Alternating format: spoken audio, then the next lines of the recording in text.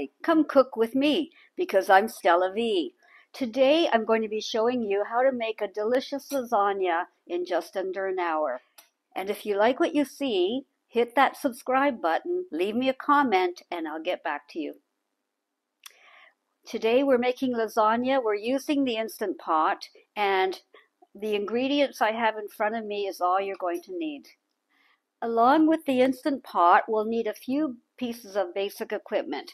I'm using a 7-inch springform pan, and the springform has the lifting bottom for easy removal.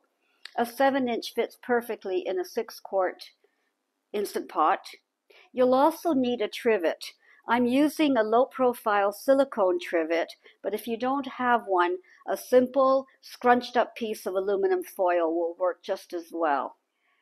And lastly, you'll also need a sling. Now, I happen to have a silicone turkey lifter, which works really well. But again, if you don't have that, I can show you how to make a sling out of aluminum foil. I've simply folded it in thirds, and you just need it long enough to wrap the pan, put it underneath so that you can easily lift it out of the Instant Pot. And now we're ready to start. We're going to begin by pressing the sauté button on the Instant Pot.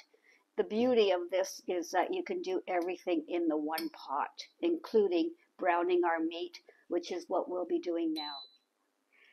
We're going to be using ground beef, but you can also use ground sausage, hot sausage, whatever meat you like to add to your lasagna. So we're going to start with browning the meat.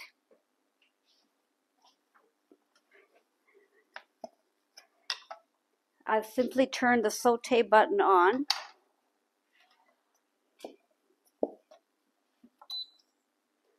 And the beauty of the Instant Pot is that you can do everything in the one pot. I've added a couple of tablespoons of olive oil to the bottom, and now I'll be adding the ground beef. You can hear that sizzle.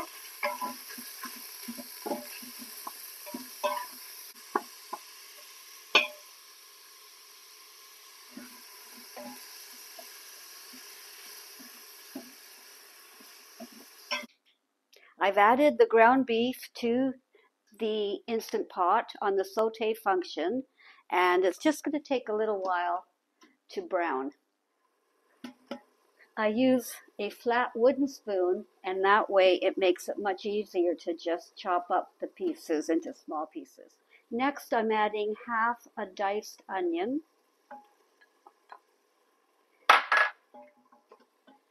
We'll let that onion cook for a few minutes. 2 or 3 minutes should do it. Time to add about a half a teaspoon of salt. A teaspoon of minced garlic. And about a teaspoon of Italian seasoning.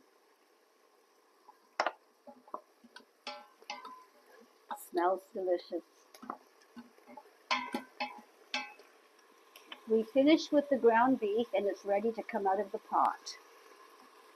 I'm turning it back to cancel.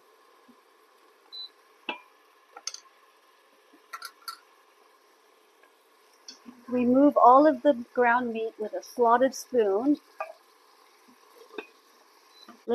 Lasagna is so delicious because there are so many layers of flavor. And what we're doing now are building the layers. We've got our ground meat. Any tomato sauce works. Just choose one that you like, and it could be store-bought, no judgment. Just make sure it's a good quality tomato sauce. Another important layer is the ricotta cheese.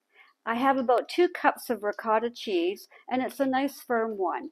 If your ricotta is a bit watery, you can always drain it through a coffee filter. I'll be adding 1 egg.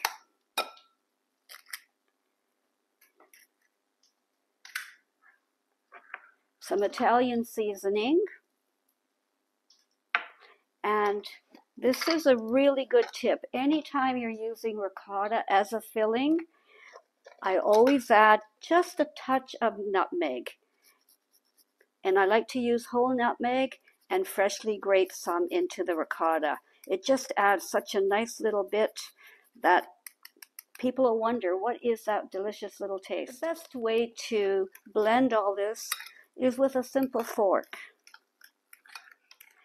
Now that we have all of our layers, we have our ground meat, we have our tomato sauce, we have our ricotta, and we have 2 cups of shredded mozzarella. Now it's time to assemble our layers of delicious lasagna. I've started by adding about 1/4 cup of the tomato sauce to the bottom of the pan. We're going to be using oven-ready dried sheets of lasagna, and it's really important to make them oven-ready. If you're not using the oven-ready, then you will have to boil your noodles ahead of time, but this is so much easier. I totally recommend this way. As we layer, we're going to have to cut the pieces to fit the pan, and you don't have to be exact about it as long as you have enough coverage.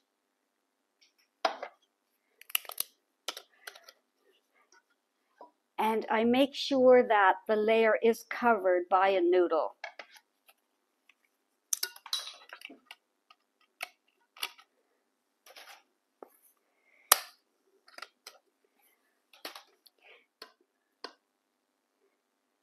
Next, we're going to be adding that delicious ricotta cheese.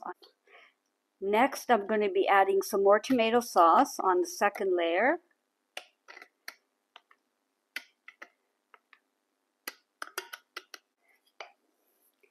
And on top, we're going to add some of that wonderful ground beef.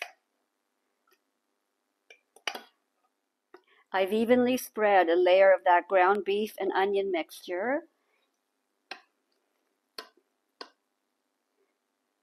Next, we're going to be adding that delicious ricotta cheese on top of the meat.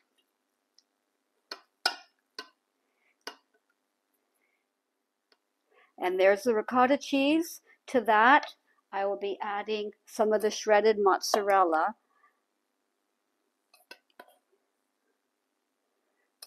And for extra flavor, just a sprinkling of grated Parmesan cheese. And now we're ready to repeat all over again. A layer of the tomato sauce, another layer of the lasagna sheets,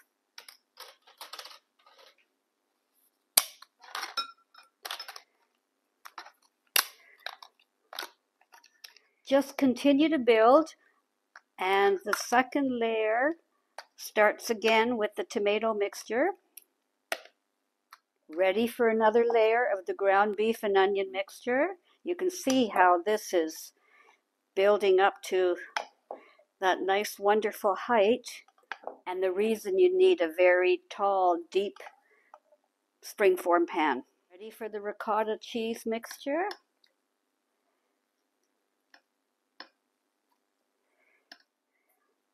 And that freshly grated mozzarella cheese on top of that.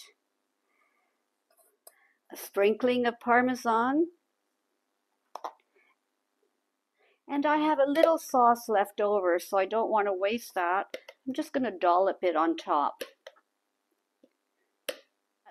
And that's all there is to it. We've got a beautifully layered lasagna. Each layer has added so much flavor, and now we're ready to prepare it for the Instant Pot. I've added 2 cups of water to the bottom of the Instant Pot, and it'll be really important to make sure you scrape any of the brown bits that might be attached to the bottom of the pot, because we don't want a burn notice. I'm adding the trivet, and now we're just going to prepare. We're now preparing our lasagna for the Instant Pot, and that involves covering it completely in foil. It's easiest if you place it right on the aluminum foil and then just cover it twice. Make sure it's well sealed.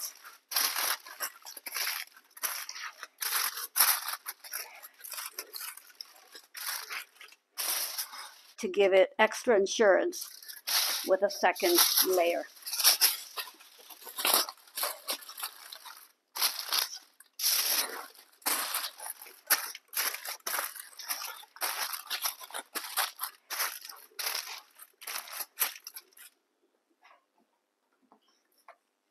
And now we're ready. We have the water at the bottom of the pot. We have the trivet.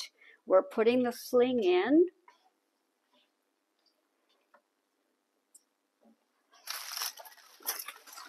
And gently placing that beautiful lasagna right into the Instant Pot. And it's so important to have the sling handle above the pot. And now all the hard work's done. All we have to do is add the lid. Make sure the knob is to the sealing position, wherever that may be on your pot. There are different models and it might be slightly different, but make sure it's on sealing. And now we're ready to set the pressure. It's going to be on high pressure for 27 minutes.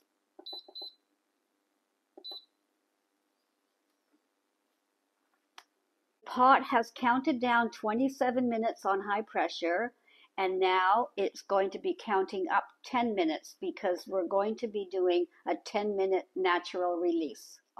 And now the counter has reached 10, and that meant 10 minutes of natural release. So now we're ready to finish off the process by letting out any remaining steam, and we'll turn that knob from sealing to vent.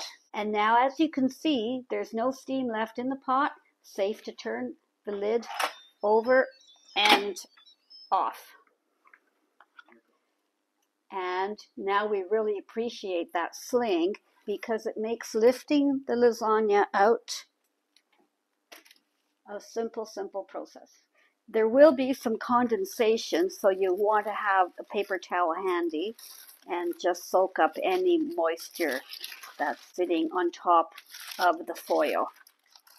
And now lasagna has set, and we're just going to take a knife, just run it around the outside edge just to make sure there's no cheese or other components sticking to the edge. And now we should be ready to push that right up. And there you have it, a wonderful, about a 3-inch high lasagna, layers and layers of delicious flavor, and it's ready to be served. As you can see, we've lifted a slice out. It looks absolutely delicious, and if you're planning this for company, you can even make this a few days ahead, keep it in the fridge, and then just pop it out to serve. Reheating is simple. You can either heat it up in the microwave or take the entire container, heat it in the oven, and wait until it cools and sets before serving. This would be delicious served with a simple salad and some crusty bread. Delicious lasagna, good enough for company in an hour. Leave me a note telling me that you've subscribed and come cook with me because I'm Stella V.